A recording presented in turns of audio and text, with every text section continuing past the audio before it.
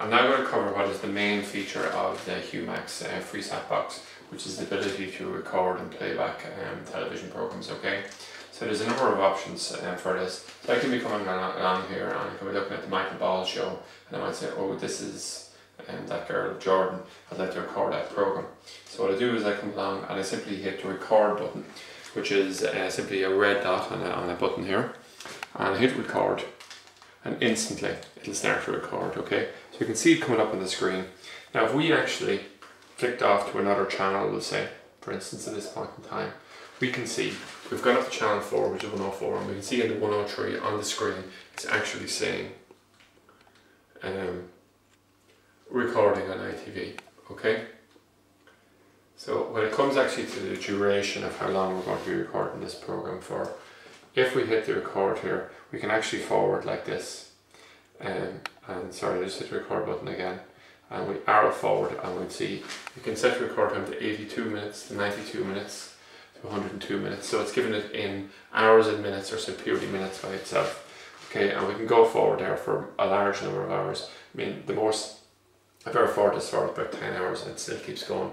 So just to bring it back to the original setting then of 12 minutes, which might be corresponding with the duration of this program till the end of the program. So things like that. Now, if I come along then into the section that would allow you to actually look at where we've recorded earlier, if I hit the media button here, if you come back up here, we can see that the Michael Ball show is currently recording here. Now the strange thing about using the record button on the Humax box is that if you hit the record button and instantly flick into the media section, it doesn't show up. It takes about 15 or 20 seconds before it shows up in the particular list. And before I show you all the features that come with this particular the media section, I'll just exit back out here and come along, and if you're recording and you decide, well, you know, maybe Jordan isn't quite as interesting as I thought she was and wanted to stop the recording, you can simply hit the stop button here, and it says cancel, and I just go OK here now, and I've stopped recording. I've actually flicked channels now.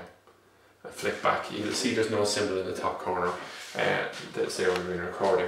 Now if I come along and I said, well, there's a program on later today which I'd like to record, or possibly even Serious Link, what we do here now is we use the guide button on the remote control, which is here. We simply hit this guide button, and I'll just go into and say I'm quite interested in some program, we'll say Deal or No Deal, which is actually on a different channel. So I just arrow down, and then I'll arrow across to, we'll say, sorry, the Antiques Roadshow might be down here. So I just arrow across, and when I get here, I come along and I hit the record facility on this. Okay, so now it's marked that that particular program is recorded, and if I hit the OK button on that,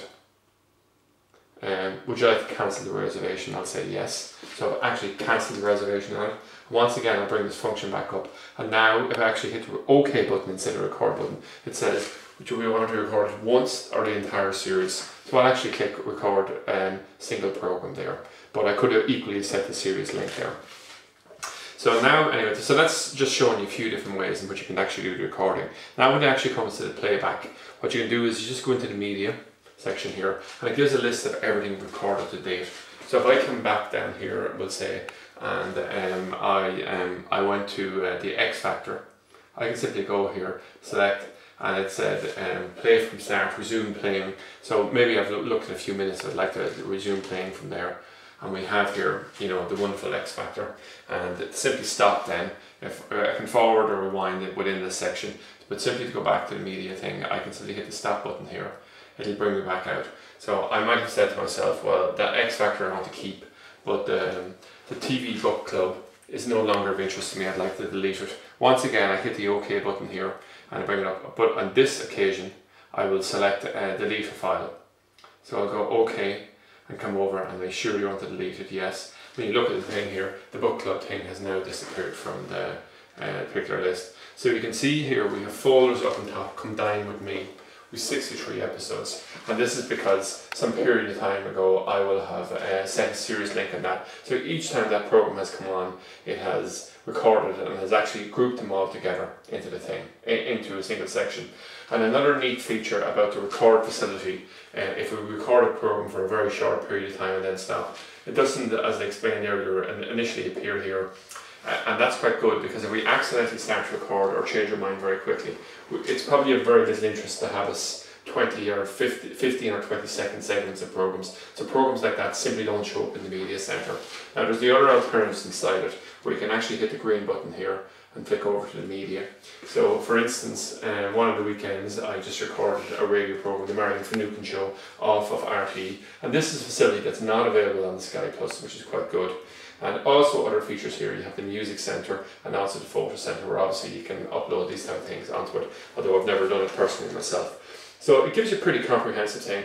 You know, and what I'll say about the Freesat Plus box compared to the others is that the features on it work quite well, they're quite seamless, quite neat, and you know, for people would say who don't want the hassle of subscribing to Sky Plus and the cost that there's, Freesat box gives it excellent, because it's both high definition, you know, and an awful lot of thought and effort has gone into the actual design of it. And this is one of the main reasons that Freesat is so great, is that, you know, they're a mass market, the BBC ITV together, and they've put all the effort and time into designing this to give you all these features, and then hopefully make millions of these boxes. So, you know, the design costs are recouped, where companies competing against Freesat and Sky simply can't spend that type of money on R&D, and that's why their products, in my opinion at least, isn't quite as good as the Freesat boxes.